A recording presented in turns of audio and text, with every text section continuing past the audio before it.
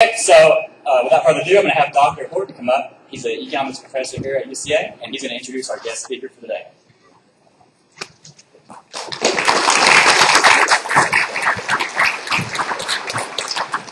It's a pleasure and an honor to introduce my old friend, no, not old, good friend, no, wait, old friend.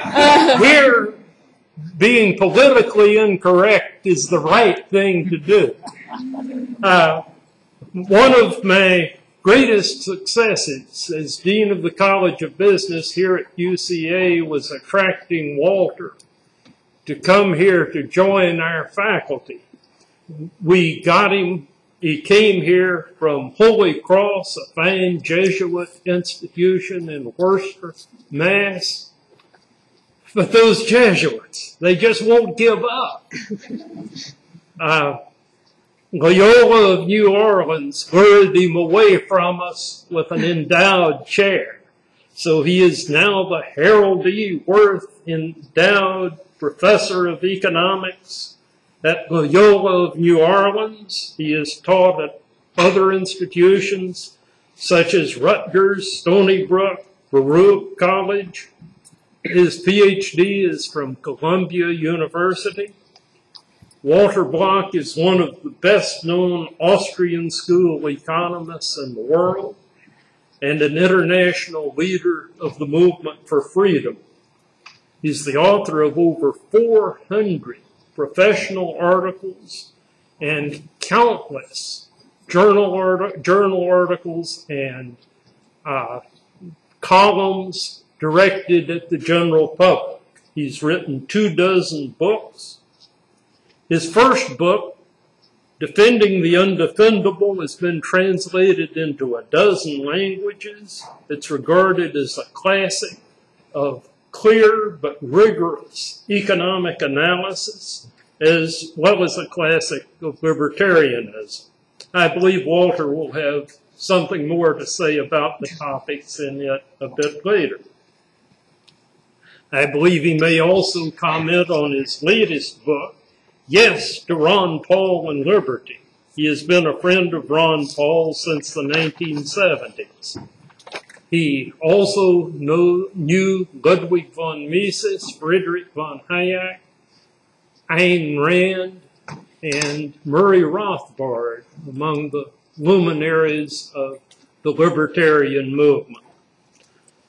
We're fortunate to have Dr. Block here this afternoon because he is in great demand as a lecturer and leader of seminars. I congratulate Zach Kubin, Stephen Gross, and Brittany Logan on getting such an outstanding speaker for us. They are making Young Americans for Liberty one of the most successful student organizations we have ever had at UCA. Dr. Block always challenges the conventional wisdom about economics and the preconceptions which many people have about the way the world works. We are in for a real treat this afternoon as he does this again. I'll turn it over to Walt.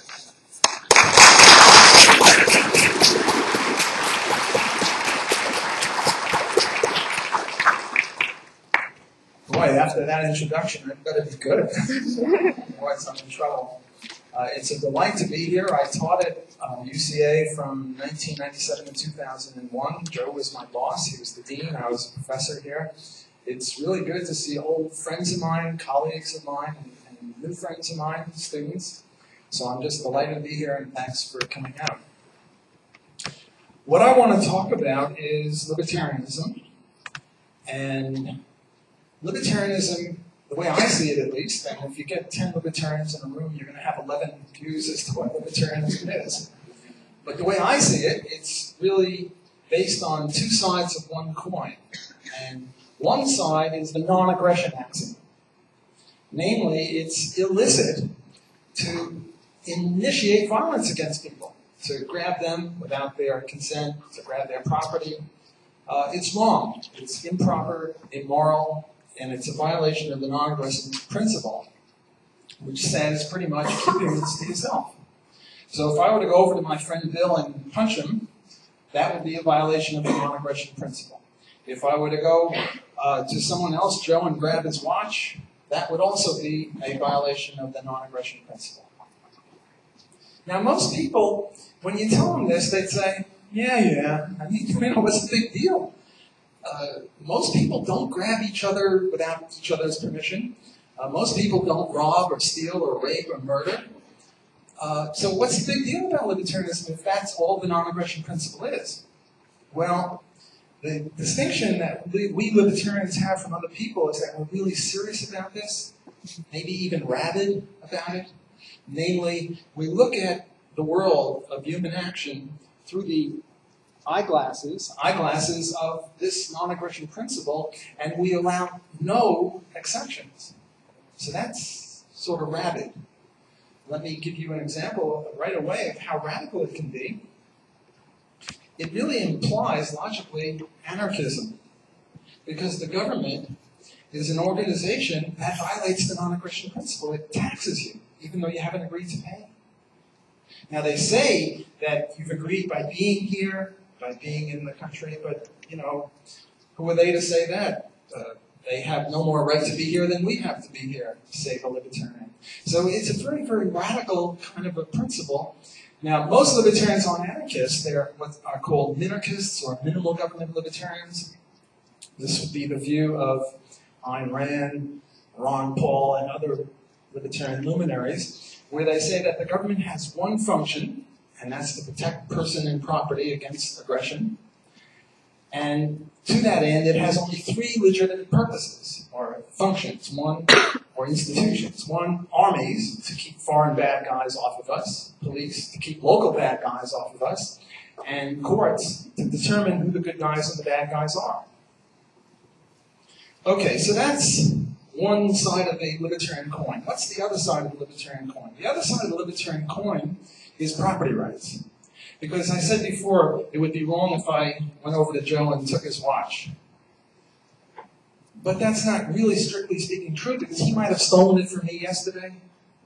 And now if I go over to and grab it from him, I'm not stealing it from him, rather I'm repossessing it. So we need a theory of property rights to determine whether something is an initiatory aggression or not.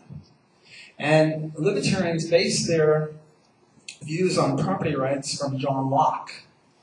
And John Locke had this theory that if you mix your labor with the land or with some part of virgin territory, you get to own it in that way. And there are gray areas. Well, how long do you have to mix it? How intensively do you have to mix it? But the bottom line is, you mix your labor with the land, you get to own the land. Now, suppose I mix my labor with land, and I grow corn, and you mix your labor with a wild cow and domesticate the cow, and I have corn, wheat, or something, and you have milk. Robert Nozick, another very famous libertarian, talked about legitimate title transfer theory. And what this means is that anything voluntary is a legitimate title transfer. So, for example, barter. I could trade you a bushel of corn for a couple of gallons of milk. And now I own the milk, even though I didn't produce it, but I can trace it back to legitimate initial homesteading plus voluntary trade, as in barter. And you now have some corn, even though you didn't grow the corn, but you can trace it back because you got the corn based on milk. So what are other legitimate title transfers beside barter? Buying and selling. I bought this jacket, I now own it, and the guy who sold it to me has the money that I gave him for it. Gambling would be another way, or gifts. Any legitimate title transfer. And now we have both sides of the libertarian coin. The non-aggression principle and the private property rights based on title transfer. Now, with this coin, with the two sides of the coin, you can look at almost anything that's going on and say whether it's legitimate or illegitimate. And what libertarianism is a theory of what is proper law. And the proper law is, keep your mitts to yourself, unless you have permission from someone, which I mentioned before. For example, if you get into a boxing ring, I get into a boxing ring with Joe over here, Garrity, and he punches me in the jaw. I can't say, oh, assault and battery, arrest him. because I've agreed to be punched and punch him up as long as it's above the belt. So that would be a legitimate use of violence. Libertarians are not pacifists, but that would be a legitimate use of violence. Or voluntary sadomasochism. Don't knock it till you've tried it, you weirdos. You've got your own perversions. Well, you can have voluntary sadomasochism. And you know what the masochist said to the sadist, beat me. And you know what the sadist said? No. That would even be worse because he wants to be. Okay, so here you have the basic principles, premises of libertarianism. And what I did in these two books is I try to apply it to all sorts of cases. This book is sort of my dedication to Hazlitt's Economics in One Lesson, which along with Ayn Rand's Atlas Shrugged are the two books that converted me to libertarianism. Before that, I was some sort of pinko ignoramus, whatever. Hazlitt's book had one principle and 35 implications or 35 examples of it. This book has one principle also, namely that coin of libertarianism, and also got 35 different applications of it. And let me read you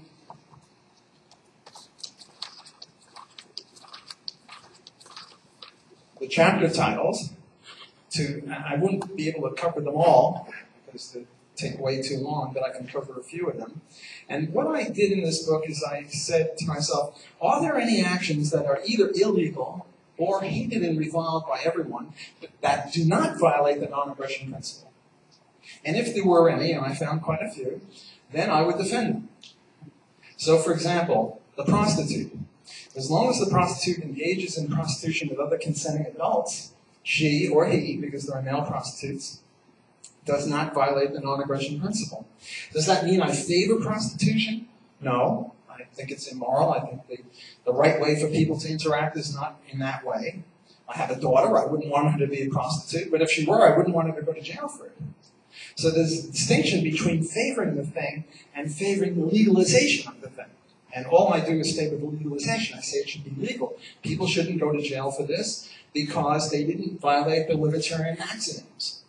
Okay, so one is the prostitute, the other is the pimp, male chauvinist pig, drug pusher, drug addict, blackmailer, slanderer, and libeler, the denier of academic freedom, the advertiser, the person who yells fire in a crowded theater. That's a very important one because Justice Holmes said, well, free speech is an absolute. You can't yell fire in a crowded theater. And in this chapter, I say you can under certain circumstances. The gypsy cab driver, the ticket scalper, the dishonest cop, the non-government counterfeiter, the miser, the inheritor, the moneylender, the non-contributor to charity, the curmudgeon, the slumlord, the ghetto merchant, the speculator, the importer, the middleman, the profiteer, the strip miner, the litterer, the waste maker, the fat capitalist pig employer, the scab, the rape buster, and the employer of child labor. So what I say is that in all these cases, the people who perpetrate these activities or engage in these activities, some of them may not be nice, but none of them violate the libertarian axiom of non-aggression, and therefore they all should be legal.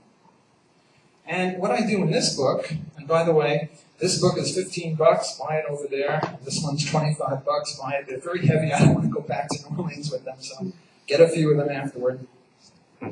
This is my book, Yes to Ron Paul and Liberty. Over here, when I came from the Little Rock Airport, 2 people picked me up, the officers of Young Americans for Liberty, and I asked them, how did you come to be a libertarian? And both of them said, Ron Paul. Ron Paul is probably responsible for converting more people to libertarianism than maybe anyone else. The only person I can think of who is a competitor for Ron Paul for the accolade of converting people to libertarianism would be Ayn Rand. Her book, Atlas Shrugged, came out in 1957 and is still selling over 100,000 copies a year. She wasn't a libertarian. She didn't consider herself a libertarian. She rejected libertarianism. Don't ask. But well, you could ask during the question. But many people read her book and became libertarians. There's now a movie, 2 parts, a 3-part series. I urge you to go see that. So these are the 2 people who've converted more people than anyone else to libertarianism. And I think we owe them a debt of gratitude because, as far as I'm concerned, libertarianism is the difference between civilization and barbarianism. It is barbaric to hit people that haven't hit you at all.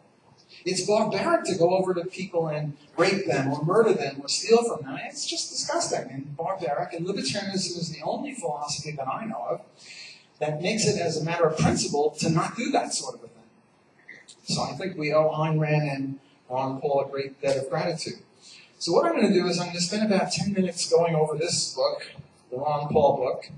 And then instead of going over the chapters, what I'll do, there was this circular here made out, Young Americans for Liberty, UCA chapter defending the undefendable, renowned economists, Walter Block defends prostitutes, drug dealers, capitalist pigs, and male chauvinists. So I'll go over those four. So no one will accuse us of fraudulent advertising. And then I will have questions and discussion. Okay, so what's going on with the Ron Paul book? Well, if Ron Paul stands for anything, he stands for three things, namely the three things in political economy. Zach mentioned two of them. He mentioned economic liberty and personal liberty. The third one, of course, is foreign policy. Those are the three things that Ron Paul is known for. Unique views on foreign policy, on economic liberty, and on personal liberty. And it's unusual. You see, a lot of people, they think that if you favor economic liberty, you have to be against personal liberty. And if you favor personal liberty, you have to be against economic liberty, because the first position is roughly the view of the conservatives, who sort of vaguely favor economic liberty, but you oppose, like legalizing drugs or prostitution. And the liberals do the other. They favor that, although Obama doesn't, but not really a good liberal. But he certainly doesn't favor economic liberty, and both of them are just god-awful on foreign policy. So let me start with foreign policy. Ron Paul got into it with Rudy Giuliani, the mayor of New York, and Ron Paul said, that the reason they bombed us in 9/11 is we were there, and they were reacting to that. Namely, it's blowback, which the CIA said it was. And Rudy got up on his high horse and said, "Oh no, this is unconscionable. You can't say this. I've never heard this." We've been in the Middle East for many, many years. Madeleine Albright said when she was told that 500,000 children in Iraq were killed, she said it was worth it. I mean, Himmler couldn't do much better than that. That's pretty despicable. The U.S. military budget is bigger than the military budget of the next 14 countries with their military budgets. The U.S. military budget is about half the world's military budget. And they call it defense? We, the U.S., not we, but them, the U.S., has 800 or 900 military bases in about 200 different countries. The numbers keep changing. There are only about 250 countries. And they call it defense. Imagine if any other country did that. Imagine if Portugal or Brazil or China had military bases all over the place and soldiers and half the armament budget of the whole world. Would we consider that defense? I mean, when you go to a basketball game, when the opposite team has got the ball, everyone's yelling defense, defense. And when we've got the ball, we don't yell that. Namely, we can distinguish between offense and defense in basketball. Anyone can, right? And yet here, we can't. And what Ron Paul is saying is that the U.S. is an offensive, imperialistic country. We're not the freest country in the world. We're the mass murderers of the world now. We should be ashamed of what they're doing in our name.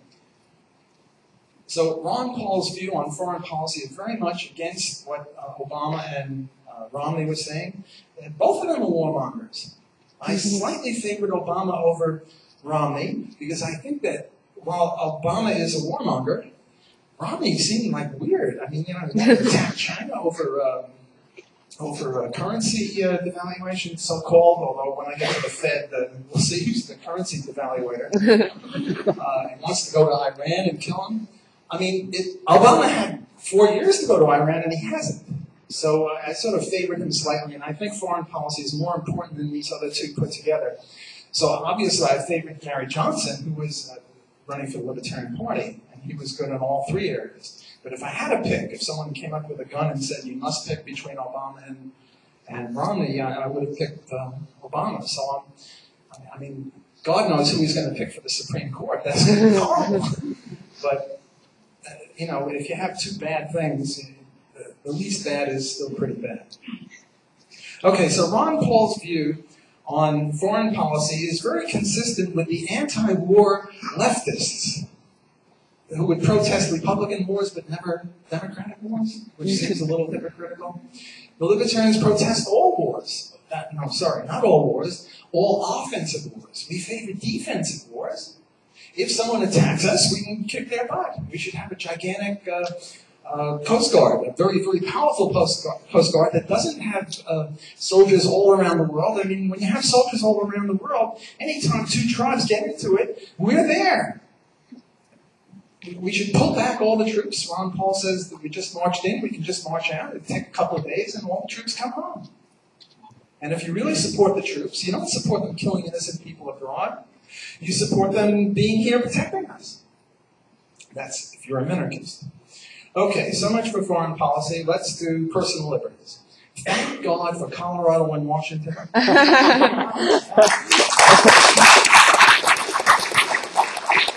And I understand that Arkansas almost voted to legalize marijuana for not for medical purposes, but for recreational purposes. Now, this is just for consenting adults. This is not for children. This doesn't mean, have we learned nothing from Prohibition? We had Prohibition from, 1917 to 1937 or somewhere in there. The marijuana laws are very, very racist laws. They were racist in their inception. They were initially meant as an attack on Chinese people, Orientals, who would use opium dens. And we wanted to disaccommodate them, so we said, well, they go to opium dens. These are just cough drops. It's not. So it was a very racist law. It's very racist right now in its inception because disproportionately young black men are being killed and are in jail. Very disproportionate numbers. If I were the head of or leader of the black community and young members of my community were killing each other over drugs, I would talk about that a little bit. I would be concerned about that. The black leadership, I don't think, is as concerned about it as they should be. Look, if you legalize this stuff, it doesn't mean that everyone uses it. Portugal legalized it 10 years ago, and the amount of use went down. Nobody goes to a schoolyard now and says, hey, kid, you want to buy some chocolate? Because chocolate is legal. But if chocolate were prohibited, you'd have vast profits made in chocolate, and there'd be people killing each other over chocolate. I mean, it's the same thing, whether it's chocolate, whether it's alcohol, whether it's marijuana or cocaine or anything like that. The problem is not the use of these things. The problem is the prohibition. You get gigantic amount of profits involved in selling these illicit drugs. And the DEA is never going to win. Because every time they sort of win, every time they interdict the shipment, those of you in economics know that which way does the supply curve shift? To the left. There's less drugs available in the market, which means the prices go up, which means the profits go up, which means they get more power. So every time you have a success, it's a failure. So how are you going to win there? There were two gods in Greek mythology, and one god was the son of the Mother Earth, Gaia, I guess, and every time the other god knocked him down, he came up stronger. Well, look, I could beat Mike Tyson at his apex if you had that rule that every time he knocked me down, I came up stronger. And every time I hit him, rarely, but once in a while, he became weaker. So Ron Paul says that we should legalize drugs, and this puts him on the far left of the political spectrum, which is a silly sort of spectrum. Okay, so we did foreign policy, we did economic policy, we did personal liberties. Now let's do a little bit of economics, a la Ron Paul. Ron Paul is mostly known for ending the Fed. End the Fed is one of the cries that his followers use. Well, what's the Fed? What's the Fed doing? Well, the Fed came about in 1913, And if you look at the 100 years before 1913 and the 100 years roughly after 1913, namely the 2012, which is 99 years, and you look at the business cycle oscillations, before the Fed they were a little bit, and they were all due to government interference. Afterward, they're just gigantic. So if the Fed's goal or role is to iron out the oscillations of the business cycle, they're not doing it. Another goal of the Fed is to have control over prices, price inflation. Well, when they started in 1913, $1913 was worth of $1913. What's a dollar worth now? 3 or 4 cents. So they've lost most of the value of the dollar. And this is very important because money, apart from barter, is 1/2 of every transaction. It pervades the entire economy. He who controls the money controls the economy. And the way the Fed is controlling it is they're creating business cycles and they're creating all sorts of problems. I think only the Austrian economic insight is correct. See, the way the Keynesians see it, and there are right-wing Keynesians and left-wing Keynesians, the right-wing Keynesians are the monetarists like Milton Friedman, Pinko. That was supposed to be a joke, but it's not a joke. The left-wing Keynesians believe in fiscal policy. The right-wing Keynesians believe in monetary policy. But they both believe that the economy is sort of like a car. And it'll either go too slow or go too fast. And if it goes too slow, you have to pump it up. And you either pump it up with fiscal policy or monetary policy. If it's going too slow, too fast, you have to slow it down, either through monetary or fiscal policy again. What about stagflation? Stagflation means it's going too fast and too slow at the same time. Arthur Burns, before the advent of stagflation, was once asked, well, suppose you had stagflation. And he said, ha, ha, ha, then we'd all have to resign. Well, these guys should resign. Greenspan, Bernanke, they should all resign because they haven't got a clue as to how to solve this problem. The Austrians do. The Austrians don't say that the car is either going too fast or going too slow. What they say is that when you lower the interest rate, what you do is you artificially encourage long-term investments. And you artificially, relatively discourage short-term investments. So what we've got is too many houses and cars and mines and stuff like that, and not enough other things. And the problem of the depression, or the recession, the super recession that we now have, is not one of too much or too little, but rather a misallocation of resources. Let's take 2 other resources as an example that might be easy to wrap our minds around other than long-term and short-term. Suppose we took carrots and shoes. Now, right now, as far as I know, there is no misallocation of resources between carrots and shoes. Because if we had too many carrots and too few shoes, there'd be less profits in carrots and people would make losses and get out of carrots. And if we had too few shoes, there'd be great profits in shoes, which would push up shoes. So shoes and carrots would equilibrate.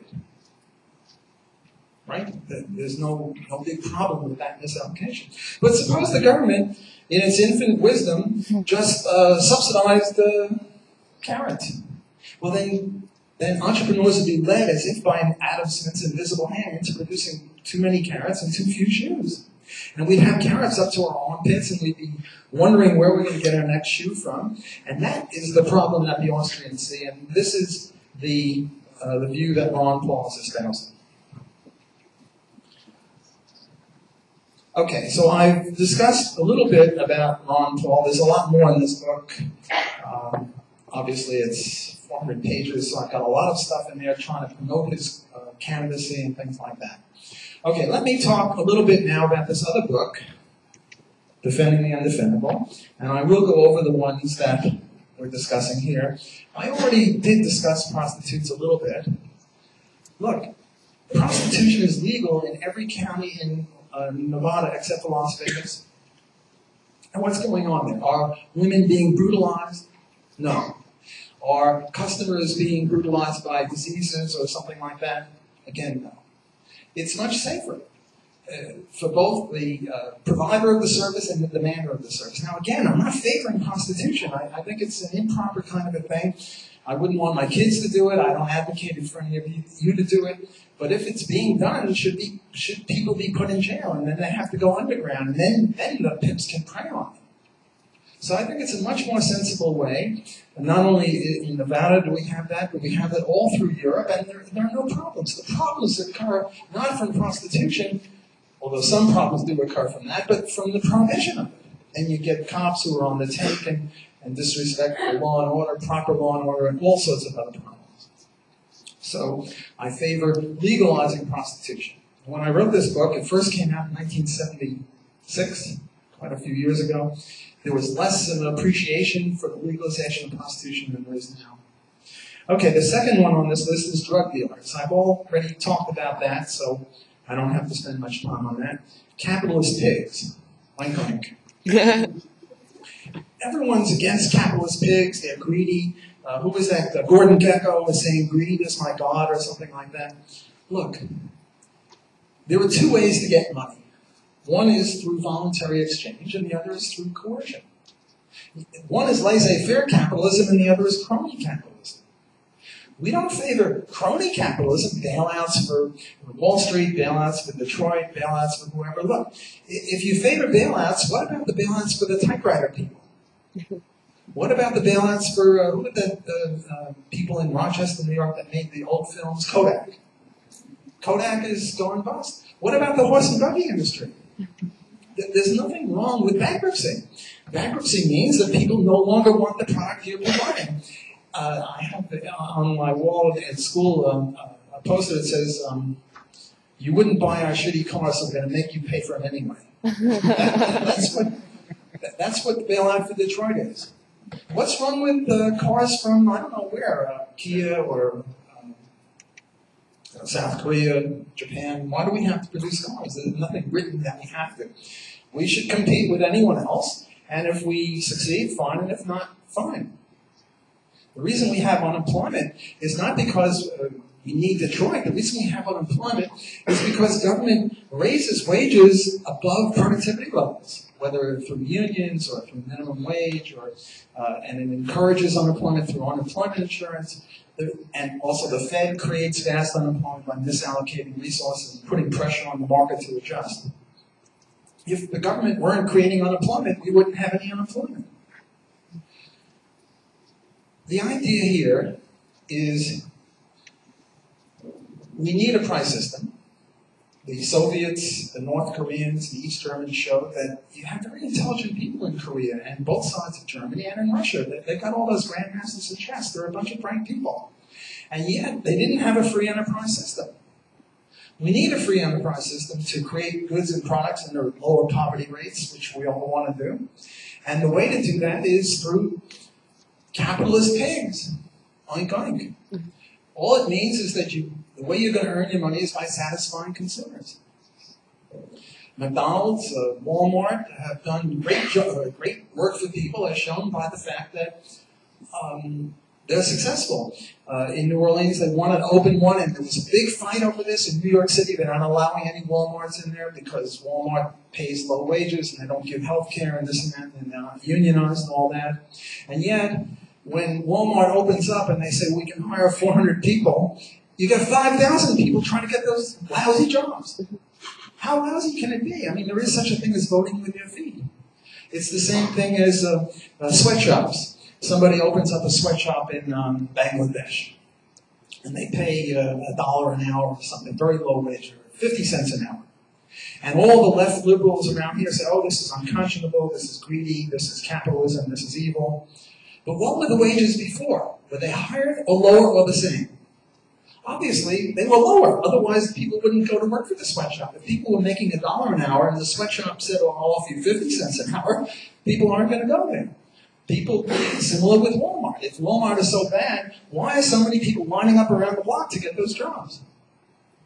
So the capitalist pig is a hero. He's a great guy. He's the reason we have a reasonable standard of living, because we have more economic freedom in this country than elsewhere. One of my other books is Ranking Economic Freedom and Ranking GDP. And we find that of the 150 countries or so, the more economic freedom you have, the more wealth you have, and the more growth you have as well. Okay, the next one is, the male chauvinist. What's going on here? Why do women make 70 cents for every dollar that men make? Is it because of discrimination? Is it because of sexism? Is it because of the capitalist pig hates women? I mean, most capitalist pigs are men, and most men I know like women. You know, the hetero types like women. So you think if there's any discrimination going on, it would be in favor of women, not against women. So why then do we have a wage gap? Why do we have a glass ceiling? Which is a slightly different issue. Well, let's take the wage gap first. The reason we have a wage gap is because there's unequal representation in homework. Let me take a survey here. If you're married, answer this survey question in terms of your marriage. If you're not married, answer this question in terms of the marriage that you're most familiar with, presumably your parents' marriage. And I'll give you 3 choices. With regard to housework, homework, shopping, cooking, cleaning, childcare, all those things. When the kid wakes up at 3 in the morning, which person does most of the stuff, the wife or the husband? Wait, I'll do this more formally. I'll give you 3 choices. The husband does more, the wife does more, or it's equal. Raise your hands if you think that the wife does more of this stuff. Okay, I got most of the people. How many think it's equal in this marriage you're thinking of? I got 2 or 3 liars. How many people think that the husband does more? He's a house husband. One liar. Okay, I'm kidding. When I said liar, I'm kidding. But look at there must be, I don't know, 200 people here, and I think about 180 people to say the wife did more, and maybe 5 people to say it was equal, and 1 person to say it's the other way. Look, what's his name, the great runner, the guy who did the 100-yard dash? Bolt, Usain Bolt. Usain Bolt is a lousy cellist. How do I know this? Because there is such a thing in economics called alternative costs or opportunity costs. Namely, anytime you do something, you have to do something at the cost of something else that you could have done had you not been doing the first thing. Well, Usain Bolt, the way to get to be a good runner is to run, not play the cello. So his running was the cost of being a great cellist. Yo-Yo Ma, who's a great cellist, is probably not a great runner. Every time you do something, you do it at the cost of something else you could have done. Well, when women do a lot of housework, 80-90% of housework, they do it at the cost of not being able to do something else as well as they otherwise could have been able to do it had they not been doing all that housework. Right? It's the same sort of a thing. The reason, and one of the things that women could have been doing had they not been doing all this housework is being in the market, getting money through the market. So that's the logic of it. But a lot of people aren't convinced by mere logic, which is sort of an Austrian way of looking at it, and they want to hear something to do with statistics, sort of empirical evidence. Well, what's going on there? The 70% is a ratio of all females to all males. But if you break it down by marital status, if you break it down by ever married, never married, not single or married, but ever married or never married. Ever married means married, widowed, divorced, separated, anything. If marriage touched your life, you're ever married versus never married. Well, the ratio for the ever marrieds is not any 70%, it's more like 40%. And do you know what the ratio is for never marrieds? 1. The name of it is no gap. There's virtually no gap between never married women and never married men. None. The statistics vary depending on which country you use, which year you use, what education you put in your regression equation, regression models. But it varies from 0.9 to 1.1. And most of the stuff shows that the never marrieds have no gap, which indicates the power of this hypothesis, the marital asymmetry hypothesis.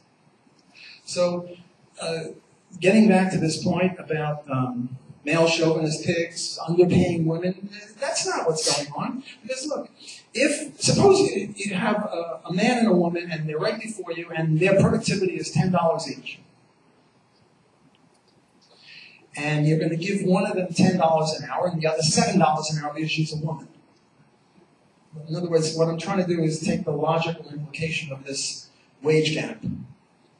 Well, if you hire the man who's worth $10 an hour, marginal revenue profit is $10 an hour. He can add $10 an hour to your bottom line, and you pay him $10. How much do you profit off of him? 0, which is fine. In equilibrium, profits are 0. Well, what about the woman? She's going to get you the same $10 an hour, but you only have to pay her $7 an hour. You make $3 an hour off of her. You make $3 an hour profit off of her, right? Everyone would hire the woman, which means that there'd be vast profits if this were true, which it's not, in areas dominated by women. Whereas in areas dominated by men, there would be much less profit. And there would be a shift of capital from the places where there's low profit to the places where there's high capital. We don't see high profit. We don't see any of that. This whole thing is crazy. If it were true that women were underpaid, it would pay someone. If you were a capitalist pig and the woman was getting $7 an hour, what would you do? Hire a bunch of them. And what would be your offer, your wage offer? How much? 40 cents on the dollar? No. They're making 70 cents on the dollar right now. They're making $7 for every $10 that a man makes. The right answer is 701. 701, because you have to make a little higher to bid them away, but you want to make profits. But someone else will say 702, someone else will say 703. And the wage will be bid up to $10 an hour. We have this theory in economics called wages equal marginal revenue product. Wages equal productivity. Because if there's a gap, something's going to happen. If the productivity is less than the wage, if the productivity is $10 an hour and the wage is $12 an hour, somebody's going to lose money. And if it's less, somebody will bid it up. So there's a tendency. Is it always true? No. In the market, we have disequilibrium. But the tendency is for wages to equal productivity levels. Okay, I've now spoken for about 40 minutes, as I said I would. And now we get to the fun part of this. Questions, discussion, dialogue. There's the man who is the house husband. Yes? Okay.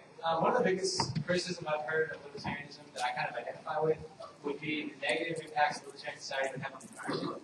So how does non-aggression fit into the relationship with you and the environment? For those of you that didn't hear the question, one of the biggest criticisms of libertarianism is that it's not good for the environment. So let me give you a few examples. First of all, let's take pollution. In the 1830s, there were a spate of pollution, or what they called then nuisance cases. And you'd get some sort of little old lady who'd put out her laundry, and it was wet and clean. And she'd come back 2 hours later, and it would be dry but dirty. And she'd go to court, and she'd say, that there factory polluted my laundry. I want two things. I want damages and I want an injunction. Damages means I want them to pay for this. An injunction meant a court order to get them to stop it, otherwise you put them in jail. Or there'd be a farmer who would say, that there railroad, it had sparks that go 300 feet and it got my haystacks all on fire, and I want the same thing, damages and an injunction. Did all the environmental plaintiffs win in the 1830s, 40s, and 50s? No. But many of them did. Namely, we had libertarian law. Pollution is a trespass of property. Look, if I take my garbage, eggshells, orange peels, coffee grinds, and I dump it on their front lawn, we know what happens to me. I go to jail. They think you're crazy. But if I incinerate it and then send this garbage over to you in the form of dust particles, all of a sudden it's not trespass, it's pollution? No, it's trespass.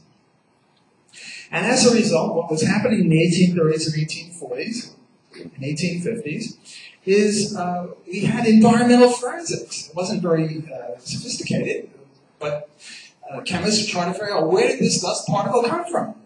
Ah, that factory. So that was good. We had an incentive for people to use expensive anthracite coal rather than cheap burning sulfur coal. Because if you use the sulfur coal, you get these people on your tail and you go to jail. You'd have to use the clean burning anthracite coal. So things were pretty good in the 1830s and 50s. In the so-called progressive period, 1880s, 1890s, what do they say in basketball? We're number one. Football, we're number one. Well, who was number one in the 1890s? Britain. U.S. was not number one. Britain was the imperialist world power. How do you become number one? By letting little old ladies and farmers sue railroads and factories? No. So in the 1890s, a new philosophy took over the legal system. The new philosophy was, yeah, they're violating your property rights. You're sneaking, lousy, selfish private property rights. There's something more important than mere private property rights. That's the public good. And what does the public good consist of? Public good consists of the U.S. becoming an imperialist nation. So we're not going to uphold your lawsuit. Now, of course, there's no sense of doing environmental forensics. There's no sense in factories putting meshes in their chimneys to keep the dust particles to themselves. There's no sense in using a clean-burning anthracite coal. You might as well use the sulfur coal because, if you use the anthracite coal, your competitors will outcompete you. Right? So, of course, you have environmental problems, but that's not because of libertarianism. It's because of the exact opposite of libertarianism. And then in the 1940s and 1950s, you had really big problems with dust particles, with pollution. People had to wear masks, and it was just a very bad situation. So instead of going back to private property rights, we went to the EPA. And we said the market failed. Libertarianism was no good. But the point is the exact opposite. Let me give you one more example. Let's talk about species extinction. Why is it that the cow never came within 1 million miles of extinction, and the buffalo almost did? There was this movie, Dances with Wolves, very good movie, some of you might have seen that, where people were just slaughtering buffalo. Why? Why one became almost extinct and the other never did? Private property rights. If you own the cow, the alternative cost of killing the cow is no cow tomorrow, which is a big price. But a buffalo that's running here and there, if you don't kill it now, you're not going to have it tomorrow. So the cost to you of killing it today are virtually zero. So you kill it. Demand curve slope downward. The cheaper it is, the more you do it. Elephants are just buffalo with funny noses. Right? The way to save the elephants is to have private property. If you had private property, people would take care of these creatures. They would protect them. Could you shoot one of them? Yeah, but you'd have to pay for it. You'd have to pay a lot for a pregnant female elephant shooting. Whereas you shot an older male because they can't produce anymore, an older female, the private property owner would allow you to shoot them for a cheaper price, and we would save these creatures. So here are two examples where libertarianism, private property rights, go in favor of protecting the environment, not against. Yes, sir. Way in the back. A couple of your items in the were a little bit surprising. One was the slander and libels. It seems to me that they are aggressive. Okay, the question is, well, how do you defend slander and libel? I always forget which one is which. One is speaking. I think that's slander, and libel is writing. Is that right? Okay, the idea is, I say that Roy Whitehead is a, what shall I call him? He takes showers with baby ducks, or a bath with a rubber duck. And now no one will deal with him because he takes a bath with a rubber duck, and, this is despicable. And no one will hire him, no one will buy from him. He's really in trouble. I've libeled him or slandered him, depending on whether I wrote or spoke this. And what I've really done, according to the argument in favor of prohibiting these things, is stolen his reputation. Now, his reputation is not something you can grab. It's not a physical thing like his coat or his shoes, but it's very important. He works hard to have a good reputation. When you sell a business, the physical appliances might be only worth $1 million, and you sell it for $3 million. $2 million is goodwill or reputation. So reputation is very important. And what I did to him is I stole his reputation, which is much worse than stealing his house or his car or something like that, and therefore I should go to jail. What's the argument against this? The argument against this is that reputations consist not of what Roy Whitehead thinks of himself, but what do we all think about him. Namely, our thoughts about him. And from whence spring our thoughts from us? And who owns our thoughts? We do. So you can't steal his reputation, or rather, his reputation consists of our thoughts, and therefore, in changing each other's minds about him, I'm not taking anything that he owns. He doesn't own it. It's very similar with intellectual property, which I'll get to in a second, but let me stick to this. The idea here is you can only own certain things, and you can't own your reputation because your reputation consists of the thoughts of other people, and you don't own them, therefore you don't own your thoughts. Therefore, paradoxically, even though you work hard to make your reputation, and even though you can benefit from it, you still don't own it. It's a weird kind of a situation. That's one paradox. Another paradox is reputations would be safer, not more endangered, if we didn't have libel laws. Because right now, if I say something like this, people say, well, where there's smoke, there must be fire. Maybe he doesn't take a bath with a rubber ducky. Maybe he takes it with a rubber kangaroo. Who knows? But he takes a bath with something that he shouldn't be taking a bath with, and therefore he's no good Nick.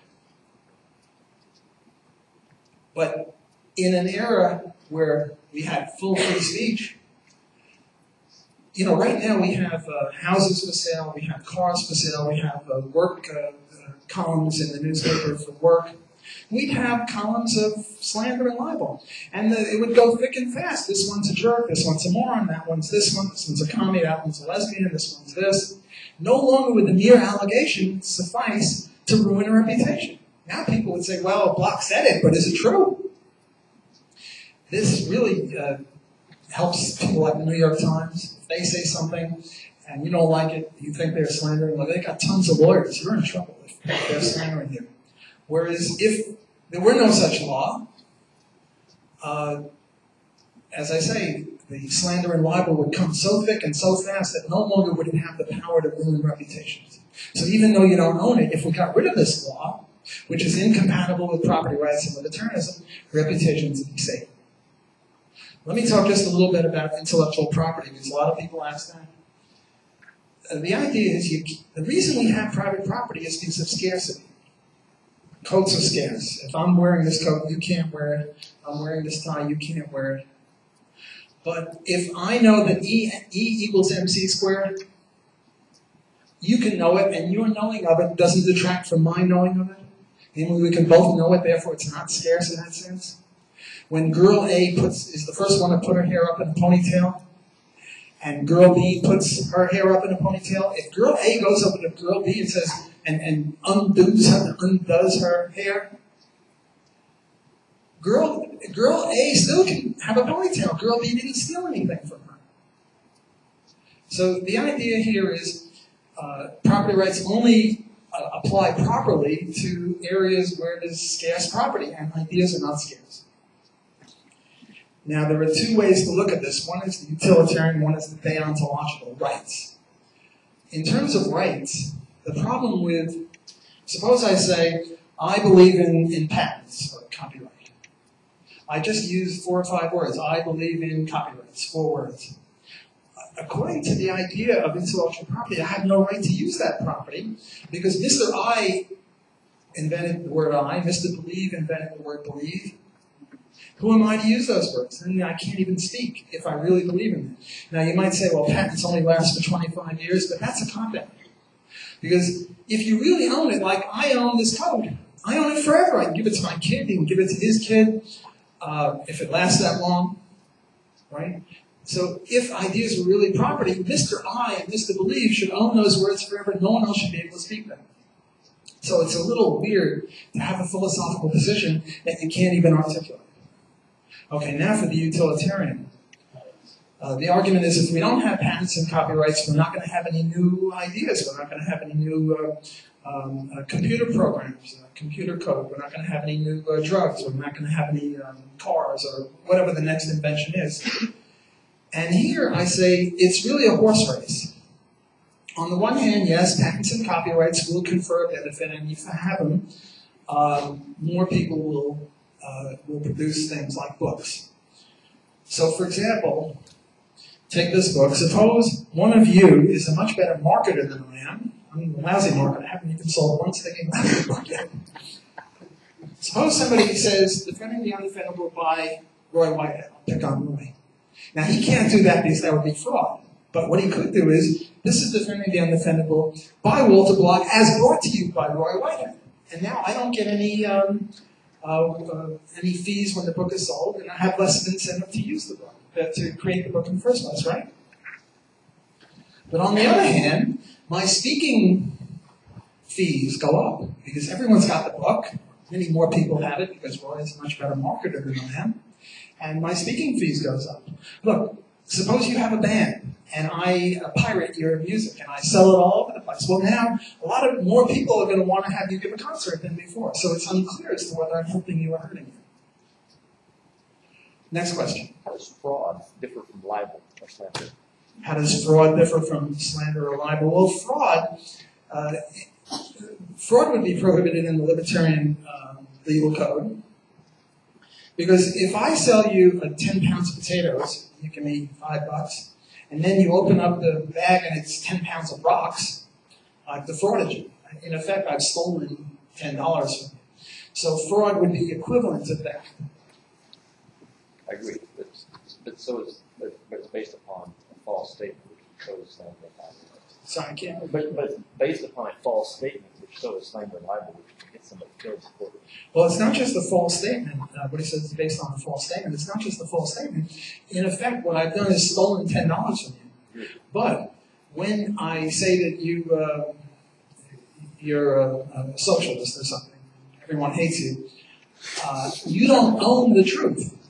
You don't own your reputation. Your reputation consists of our thoughts. And therefore, I haven't stolen anything from you. But you said I was a murderer. Suppose I say you're a murderer.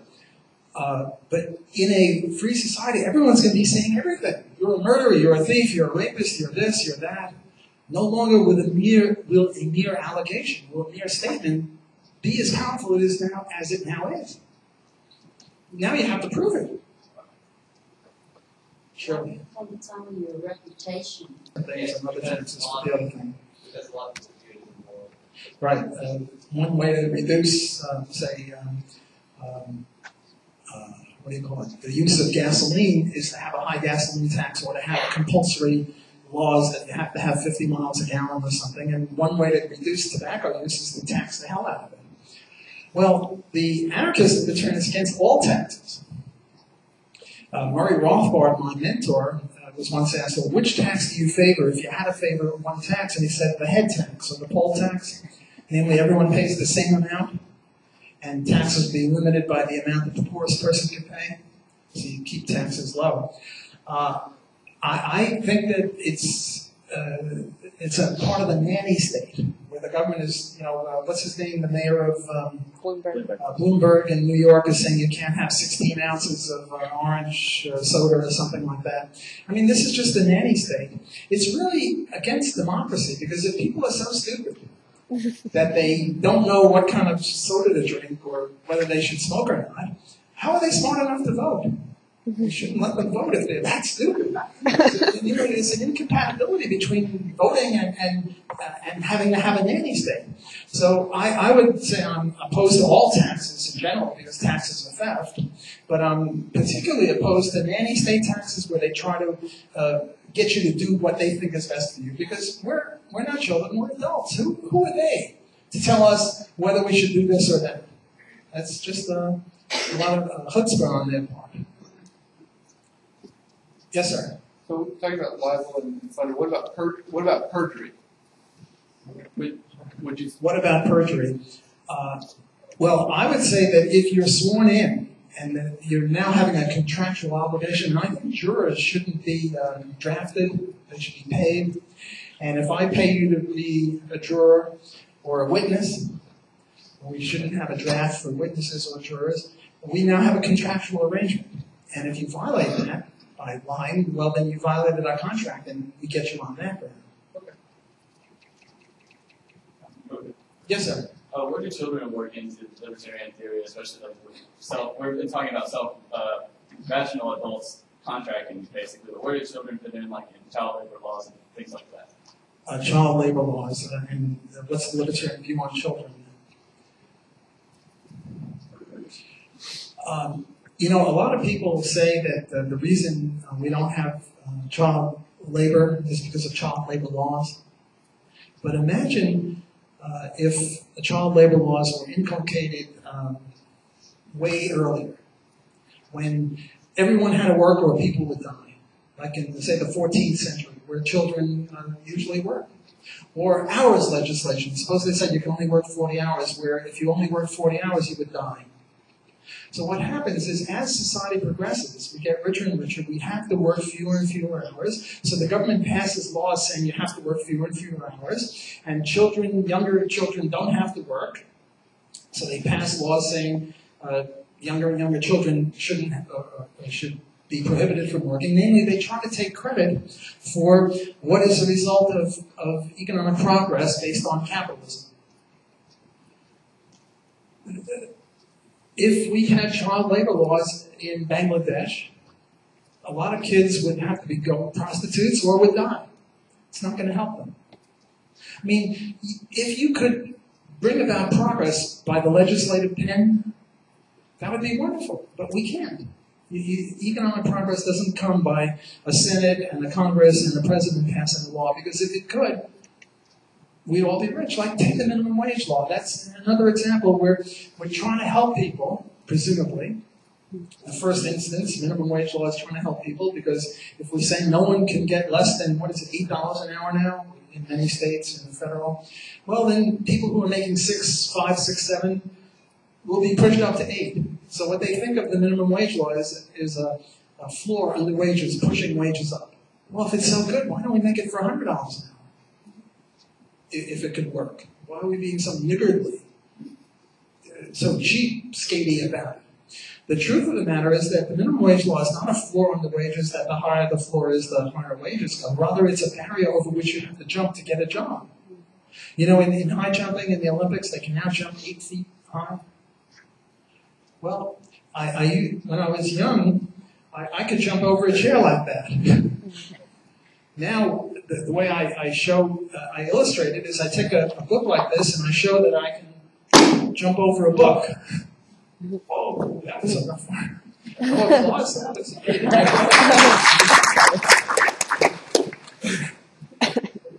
The minimum wage law is a barrier over which you have to jump in order to get the job.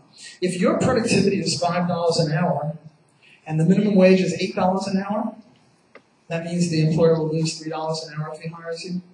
Who's going to hire you? You're going to be unemployed. So it's not helping you. Well, why then do we have it? One, economic illiteracy. A lot of people haven't taken principles at UCA, where I'm sure they teach this stuff. The other is a little bit more nefarious. Unions favor raising minimum wage laws because when they ask for a wage increase, say from $25 to $28, the first thing the employer thinks of is firing a few skilled workers and hiring a few unskilled workers to take their places. Because very rarely you have fixed proportions. You can make the shoe in any number of ways with skilled and unskilled labor. So the last thing the union wants is for the employer to start hiring unskilled workers. And in the old blue-collar days, what they would do is call them scabs and beat them up. The problem with that is the scabs can fight back. So now what you do is you have a minimum wage law that unemploys them. And meanwhile, you can take credit for being, beneficial to downtrodden workers. So in all these cases, whether it's child labor laws or maximum hours legislation or minimum wage, it doesn't help. And it's a violation of property rights because you're putting people in jail for consenting adult behavior. If I were to hire Shirley for $3 an hour, I could go to jail. Even though she agreed to. Now, she's not going to agree to it, but if we did, to put people in jail for a commercial interaction like that is certainly against libertarianism. Yes, sir. Yes, I and the Bears. Glacier Bears. What's your take on the notion of age of consent? So, or getting back to child, notion of an age of consent. So I make the suggestion, hey little boy, hey little girl, why don't we? And I'm not emotionally browbeating them, I'm not threatening them with harm, but it still might not be something that the child as an adult would say, yes, that was one. age of consent laws, what's the libertarian view on that? The libertarian view on that, as I understand it, and that's a complicated issue, is that it's a continuum problem. We know that a 5-year-old girl cannot give consent, even if she agrees to go to bed with him. We know that a 25-year-old girl, a woman, certainly can give consent if she goes to bed with him. But what about a 15-year-old girl? It's difficult. There's no one right answer coming from libertarianism, and there's no one right answer coming from anywhere. This is just one of the imponderables. It's a continuum problem. It's very similar to punching. Suppose I go over and I go like that to you. Would he be right to pull out a gun and shoot me? No. Because in this context, when he knows it's just a hypothetical example, and I'm standing way further away from him than a fist can reach, and he knows that I'm not going to do this, it's just an example, if he were to take out a gun and shoot me, he would be the initiator of violence. But if I get really close, and if it's dark, and it's not in the context of a lecture, and maybe there's a glint from my watch and he doesn't know if it's a watch or a knife, then if he shoots me, he would be in the right and I would be in the wrong. But how close do I have to be? Is it 5 feet, 4 feet, 3 feet? It's a continuum. It depends on the context. It depends on reasonable men. In some societies, the age is 13. In some societies, it's 18. You get anomalies because kids at 18 are old enough to fight in the army, but not old enough to drink a beer. You get anomalies like that. So I don't think libertarians have anything more to contribute to this than anyone else. It's a problem that every political philosophy faces. And although isn't it medical science nowadays, they're developing brain studies that show that developing brain in a young person, 15, 16, is a lot less developed than if you're 21 or 2. So you can't make rational decisions if your brain is not developed. What this man is saying, that brain science is now discovering that 15 and 16-year-olds really have mush brains. I'm putting words in his mouth, but aren't really sensible. Well, that would be a good argument for raising the age of consent or raising it, whatever. But, should it be 16 or 17 or 18? The political philosophy, as I understand it, can't say, well, it's got to be 17 and a half. Where do you get that from? And maybe in 100 years, people will be more mature and we should lower the age a little. This is an issue that all political philosophies face, and libertarianism, along with them, it doesn't really have a definitive answer. And can't say the age of consent for this is 15, for that it's 17. It's a continuum problem. Just as we can't say how close does the fist have to be to the nose before the recipient of the fist can take violent action in defense. It depends on the context. Reasonable men, things like that. Reasonable people. Yes?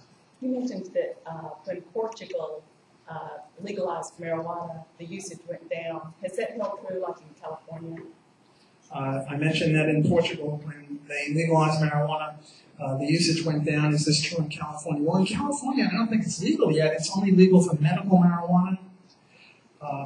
I don't know the statistics on that. But look, even if it went up in Portugal, I mean, the fear is that everyone will be drugged out of their gourd.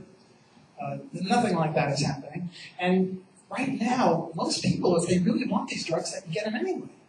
So it's not as if they're going to, have much more access. Take the case of alcohol. Did the use of alcohol go up? It's hard to say because you don't have the statistics when it's illegal. But the point is, people actually died of bathtub gin. One of my favorite characters, Lenny Bruce, died of not an overdose of heroin, but of heroin that was impure, and the cops knew it, and they wanted him dead because he made fun of them. This is just a horrible case. In all of these areas, the issue is not so much how much we'll use, but it's a violation of rights. Adults have a right to put any crap in their body that they want. And it's the same thing for, what is it called when the doctor has to give you a prescription? Why does the doctor have to give you a prescription? I mean, the doctor can give you advice. But right now, in order to get penicillin or something, or whatever it is you want, you have to get permission of an adult or a person. When you're an adult, that's part of the nanny state also. So that would end with libertarianism. Yes, sir? What is your view that working libertarian philosophy or libertarian support, what would be one of the most important actions that they should take in the state? what action should the Libertarian Party in particular, or Libertarianism in general, take to promote liberty? Well, I'm a sort of a multiculturalist on this one. Let 1,000 flowers bloom, as Uncle Mao said. Different strokes for different folks.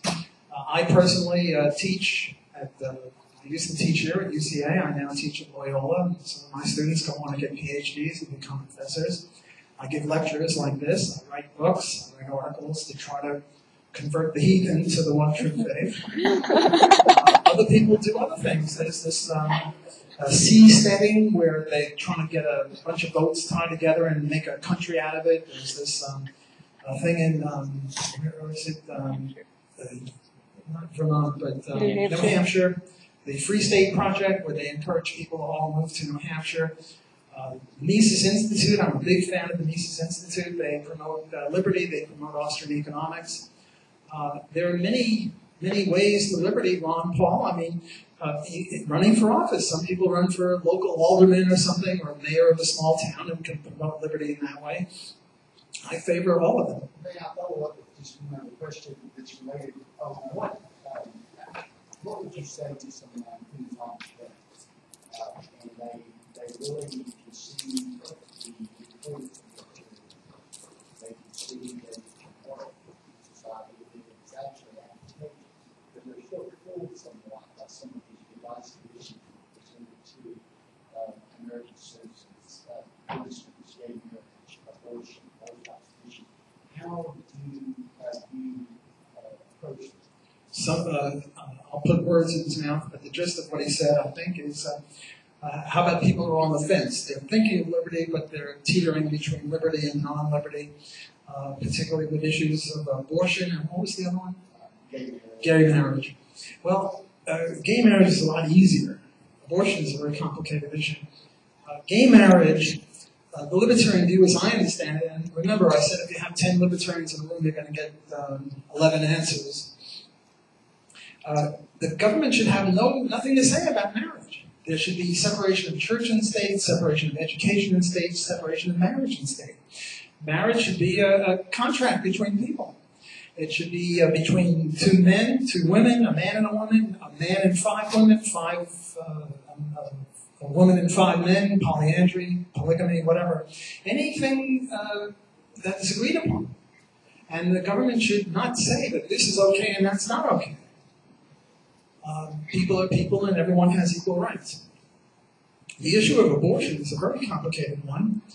And I think that my views are correct and that Ron Paul's view about pro-life and Gary Johnson about pro-choice are both incorrect. And the reason abortion is such a difficult issue is because it's a complicated issue. It's a 2-stage thing. It's very similar to labor unions. So let me introduce labor unions first.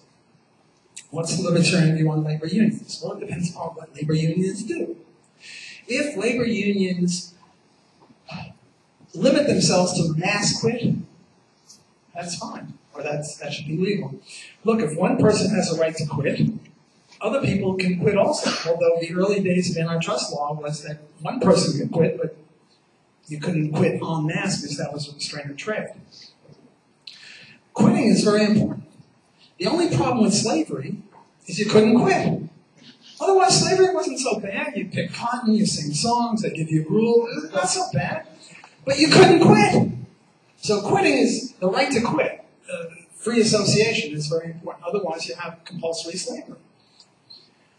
But unions do a second thing, in addition to having a mass quit. And the idea is if one guy goes into the boss and says, hey, I need a raise, the boss says, there's the highway, or there's the door, don't let it hit you on the way out. But if one guy comes and says, I represent all 500 workers, and we all want a wage increase, and if you don't give it to us, we're all going to quit. Now the boss starts thinking, maybe I've got contracts I have to fulfill, maybe I should give them a couple of cents or something. So a union is legitimate if they limit themselves to a mass quit. But they do one other thing. Namely, they try to prevent entry.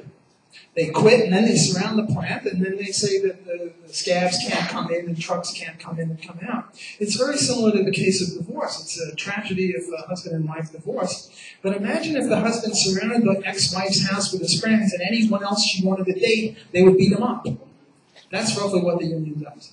So the libertarian answer to unions is if they limit themselves to mass quits, unions are legitimate, they're compatible with libertarianism. If they do this other stuff, namely violate the non-aggression principle, then they're not. Now let's take abortion.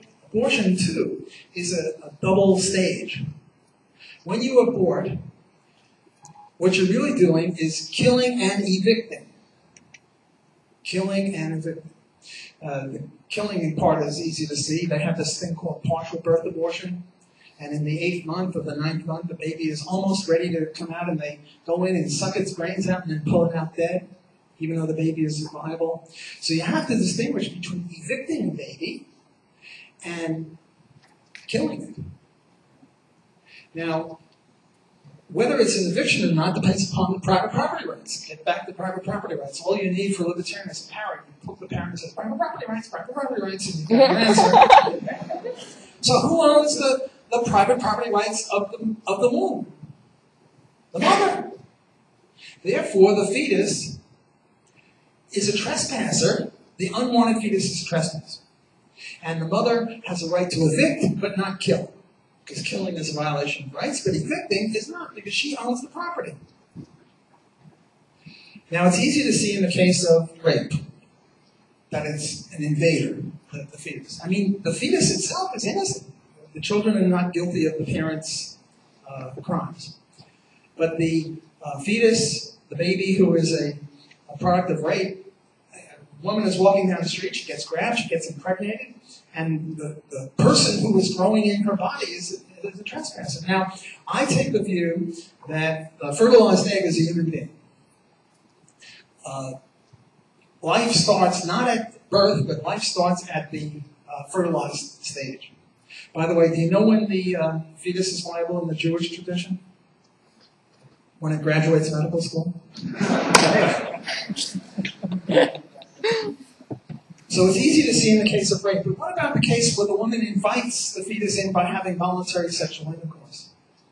I still say, if she changes her mind, it's an invader. If I invite you to my house, and I say, you've been here a couple of hours, please leave. I change my mind, I don't want you here anymore, it's my house.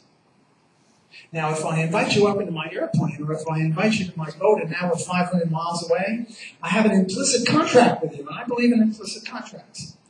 Namely, if I go in to a restaurant and I order a cup of coffee and drink it down, and then they present me a bill for $5 trillion, if they want me to pay $5 trillion for their coffee, it's incumbent upon them to tell me that. The implicit contract is when they give me coffee and I drink it, it's $1 or $2 or even $5 or something like that, but not 100 and not 1,000,000. So I believe in implicit contracts, but for there to be an implicit contract, there have to be two people. Now forget about this host-mother contract. A man and a woman, the woman is infertile, so the husband's sperm goes to the host mother, and now she contractually agrees to have the baby. She can't change her mind because she agreed to the contract. And if she changed her mind, she'd be guilty of fraud. That's what we were talking about before. But forget about that.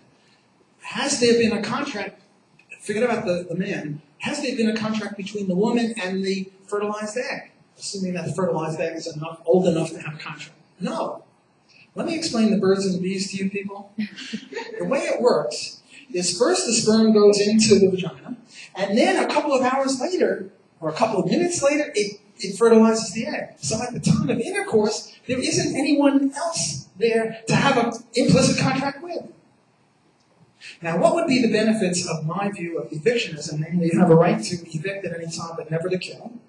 In one fell swoop, all babies in the 3rd trimester would be safe.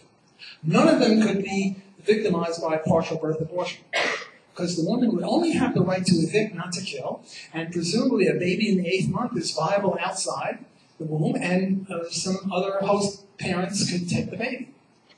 And also notice that right now, with present medical technology, it's the last trimester.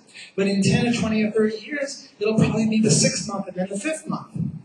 as medical technology progresses, babies will be viable outside of the womb earlier and earlier. You know, in 500 years, a fertilized egg can be put in a test tube or a petri dish or God knows what that they'll have in 500 years if we don't blow ourselves up by then. And then all babies will be saved. So I'm really, at bottom, a pro-life kind of person. I like life. I favor human life. I'm a pro-human person. And I think that right now, we pro-lifers have to admit we're losing the war. Right now, there are babies being killed in the last trimester that need not be.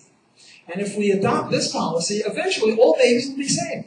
Whereas if we stick to pro-life, no babies will ever be saved. Because Obama won, and he favors abortion, and favors subsidizing abortion out of people's money who don't like it, which is, you know, even a worse sort of a thing. So to summarize this, it's a very complicated case. I've written about it a lot. I must have 15 journal articles on it. If you're interested in it, email me. My email address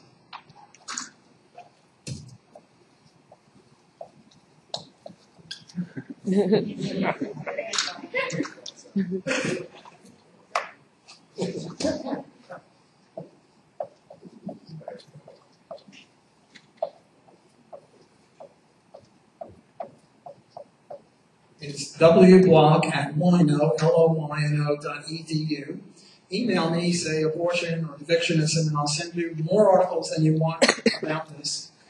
I deal with a lot of objections to it. It's a very complicated issue, but I think that it is compatible with the non-aggression principle in private property rights, which is, remember at the beginning I said that I look at everything through the eyeglasses of the two-sided coin, and that we're very rigid, we libertarians, we apply it to all sorts of cases. Well, this is a perfect case. Young lady. Just during the conversation with taxes, you expressed that as a libertarian, you don't believe in taxes because it's the theft of property.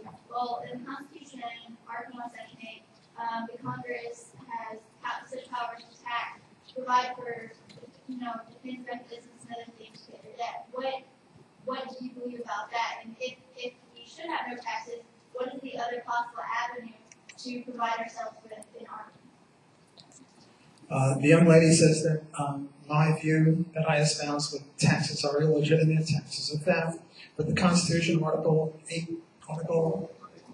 1, Section 8 says that the government has a right to tax. And if we didn't tax, how could we have things like armies, courts, police, highways, things like that? A very good question. And I would say that most libertarians would say we should have taxes, and we should have taxes only for legitimate government functions, which would be very limited to things like that I just mentioned. So you're really asking me a question not as a libertarian, but as a libertarian anarchist as opposed to a libertarian minarchist. Well, I would say, first of all, who signed the Constitution? I didn't. I must have missed that meeting where they signed the Constitution because I didn't sign it. I didn't agree to it. None of us did. Therefore, it's not a contract. It's not a binding contract. Let's go back to 1776, and there's a guy out in the boonies of Ohio, and it was only the 13 states, so Ohio was really far out of it. And some guy from Washington, D.C., or Baltimore, or wherever the capital was then, Philadelphia maybe, comes to him and says, we're starting this new club called the United States of America.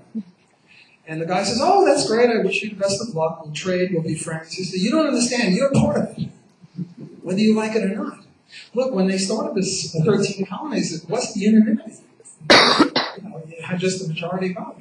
But the people didn't agree to be bound by it.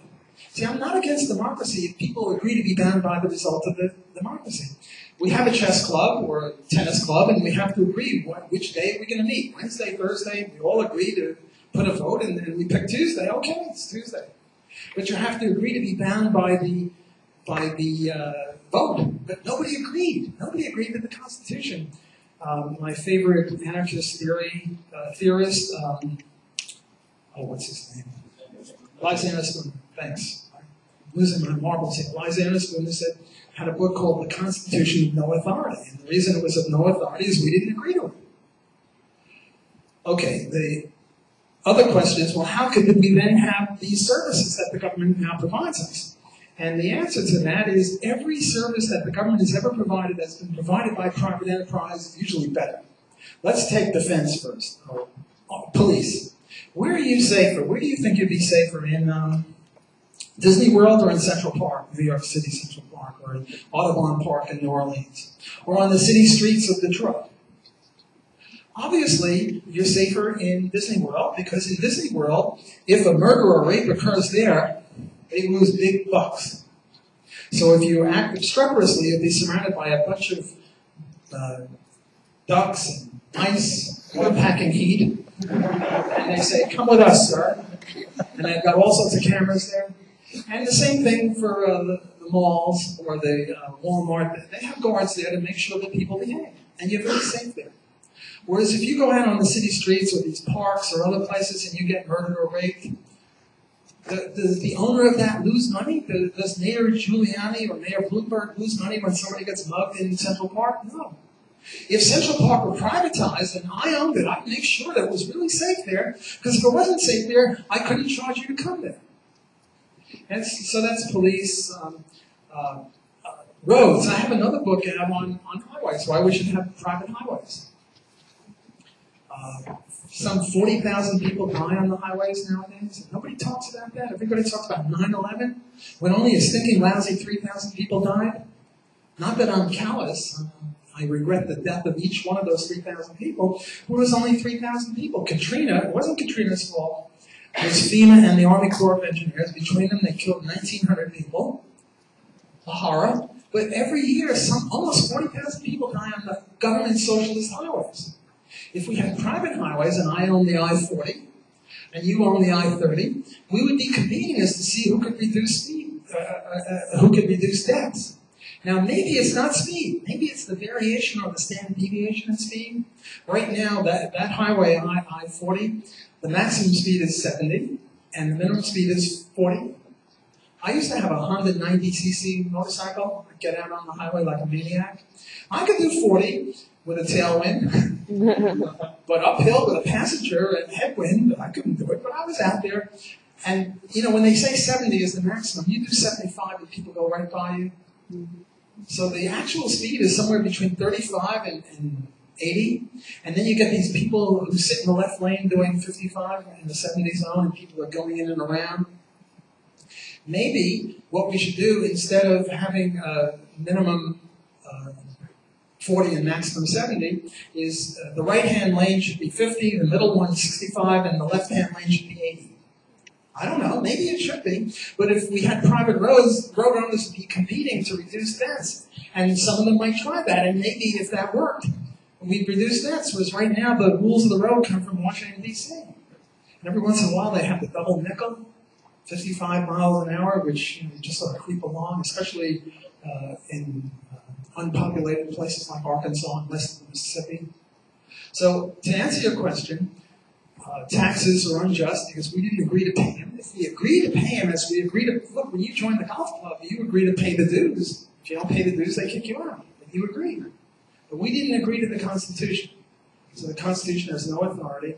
And all of the functions that the government provides us have been provided much better because of profit and loss and weeding out of inefficiency in the private market. I have an immediate response to this. Why is it necessary to have an agreement on the Constitution, but when we're in McDonald's, we enter there, the implicit thing is understood. So most people would say it's implicit. If you agree to live in or enter the United States, you'll abide by its rules. But before I surrender the microphone, I wonder if you treat the audience to your views on animal rights. I think they'd like to hear that. Well, two questions, one on animal rights and the other on, isn't there an implicit contract that if you live here, you agree to be bound by the rules of it? Look, there were people who were living here before it started. They homesteaded land, and they gave it to their children and their grandchildren, and now they're sitting in their land, and they're told that they have to be part of this agreement. It's an implicit agreement that if you live here, you agree. And it seems to me to be a circular argument. You could just, with as much justice, say that if you agree to live here, we agree to be free enterprise. And therefore, all tax people should leave. Let them leave. Why should we leave? With regard to animal rights, I regard that as the weakest part of libertarianism. And I'm looking for solutions, and I've never found it. See, I'm not a vegetarian or a vegan. I believe we have a right to kill them, but I don't believe we have the right to torture them. I'm against torturing animals. In favor of cleanly killing or painlessly killing animals, but not torturing them. And what I'd really like is a way to show that if you tortured an animal, you're violating some rule, and therefore we could come get you. But I can't think of one. So the only thing we can have is we can boycott them. But I want to do more than boycott them. I want to really kick them in the butt, or do unto them as they're doing to the animals, teach them what it feels like. And yet there is no proviso or provision in libertarianism to get animal torturers. And if anyone can think of one, I'll be your best friend forever. Another question or comment or running? Oh yeah, guy in green. What's your view on the death penalty? Death penalty. Let me not just talk about the death penalty, but let me talk about libertarian punishment theory, of which the death penalty is about one part. I believe in 2 teeth for a tooth plus cost of capture plus scaring. So suppose I steal this piece of paper from Bill. What should my punishment be? Well, first I got to give him back the piece of paper because it's his. Second, I have to give him a piece of paper of mine of equal value because what I did to him should be done to me. So that's the second tooth. Not 1.9 teeth or 2.1 teeth or 2 teeth. If I steal a TV, first I give back the TV that I stole, and then I give my own TV of equal value. And if I don't have one, then of equal value. The third one is cost of capture. Now, after I stole this piece of paper from Bill, if I immediately return it and say, oh, sorry, I don't know what happened, I had a brain cramp, or I went to the police, Joe's the police, I said, Joe, I stole this paper, here I am, do unto me whatever the law says, well, then there are no costs of capture. But if I make my crime worse by not only stealing the piece of paper from Bill, but then hiding, and you all have to come look for me, well, I have to pay for the cost of looking for me. And then the fourth one is scaring. Now, when I took his piece of paper, he got scared. Assault and battery. Assault is putting people in fear. Battery is actually touching them. I put him in fear. I assaulted him. I made him scared. Now, if he's Arnold Schwarzenegger or somebody like that, he's not going to be too scared, but I'm talking about the reasonable man. I put him in, he no longer has the security that people won't come along and take his property. So I have to be scared. Now, how are we going to scare me? You go like this, boom? No. What we're going to do is make me play Russian roulette with the number of bullets and the number of chambers proportionate to how badly I scare them. Now, if I came and pickpocketed him, and he didn't even notice that I took the paper out, and I hardly scared him, so maybe 1 bullet and 50,000 chambers. But it's possible I could have the death penalty for just taking that piece of paper. Unlikely. On the other hand, if I came with a gun and I said, give me the paper, I'll blow you away, I'd really scare him. We have a much higher number of bullets and a much lower number of chambers. Now, with regard to the death penalty, what I did when I killed somebody is I stole his life. Therefore, I have to give 2 lives back. Now, I don't have them because we're not cats, we don't have 9 lives, but if we were cats, and we had 9 lives, I'd have to give 2 lives, plus cost of capture and scaring. But I stole his life. Now look, one day we're going to have a machine that if you put, here's the machine.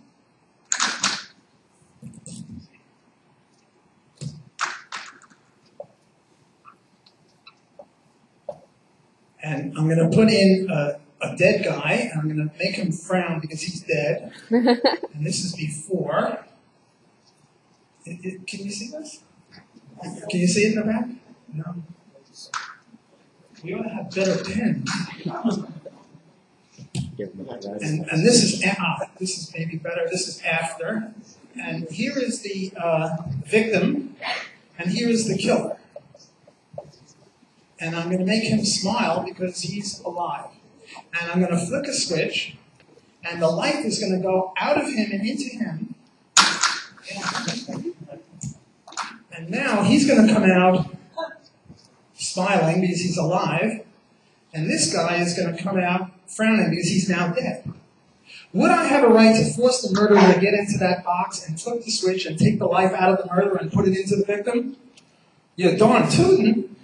I mean, if that's not what justice is in the case of murder, then nothing is just. Because the murderer stole his life, you ought to give at least one back. So the death penalty is justified. Namely, it is justified to take the life of the murderer. Now, you don't have to take the life. We don't have that machine, by the way. If we look in 100,000 years, we'll probably have a machine like that. But right now we don't have it, but we've established by use of this hypothetical machine that your life is forfeit. The murderer's life is forfeit. And he can't give it to the dead victim, but he can give it to the dead victim's wife. Suppose I kill a guy who has a wife and 2 little kids. Well, the wife now owns my life. She can enslave me. She could execute me publicly and charge admission. She could do whatever she wishes with me because she now owns my life. So slavery is justified for murderers. Slavery is also justified on a voluntary basis. My son has a dread disease, and he's going to die. And Morgan over here has long wanted me to be his slave, and he's very rich, and he's got $5 million. And I tell Morgan, I'll be your slave if you give me $5 million. And I take the $5 million, I give it to my son's doctors because I value my son's life more than my freedom. He values my servitude more than the $5 million, so we have a contract. We have voluntary slavery, very different than coercive slavery. And now he whips me, and I say, aha, assault and battery. I call in the cops. Well, the cops should say, sorry. He has a right to whip you because he's your slave. So I hope I've answered your question. Oh yeah, my argument on death penalty presupposes that the person's guilty. Yeah, sure, if he's innocent. Well, I mean, because many people are sent to prison that are later found innocent. Yes, DNA has shown a lot of. That is a good argument against the death penalty. I admit it's a good utilitarian argument against the death penalty. And by the way, Rothbard says that anyone executing an innocent person is guilty of murder. So that might slow down the execution rate. But I was speaking sort of from a God's eye point of view, assuming we know that he's guilty and we have that machine. What are the sound methods? We're running out of time. Time for maybe one more question? One or two more questions. Young man in purple. I'd like to hear your thoughts on like the Federal Reserve versus like the government issuing its own money, such as greenbacks, versus maybe like alternative currencies. The question is the Federal Reserve versus the Fed versus greenbacks versus the gold standard, which would be my favorite. The reason the gold standard is my favorite is because whenever people were free to choose. Now, Milton Friedman has a book called Free to Choose, but he's not free to choose in monetary field because he's goddamn pinko. Whenever people were free to choose between what money to intermediate their trade, they usually pick gold. Bananas are no good because they rot. Diamonds are no good because if you try to make change in them, you lose value in the value of the diamond. Small diamonds are not worth as much as a big diamond. Gold is hard to fool people about. You can easily tell what gold is. So for these reasons, gold and silver usually were the money.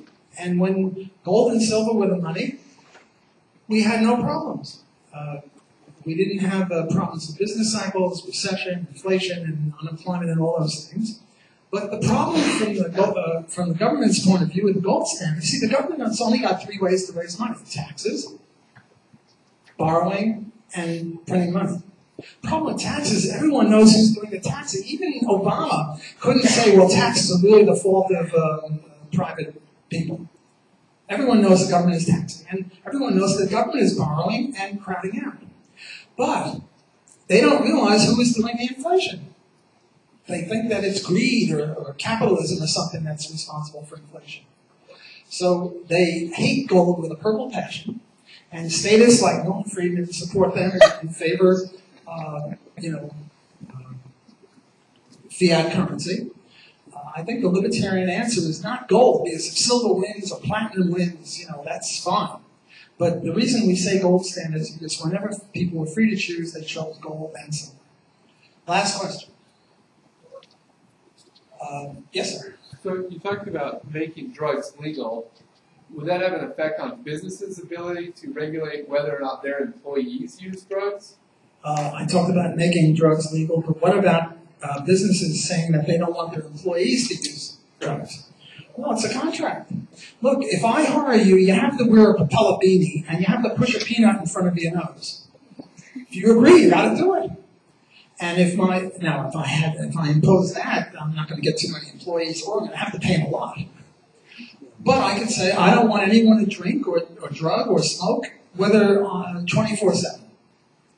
And people may or may not work for me, so that's freedom. Thanks for your attention, and buy the books.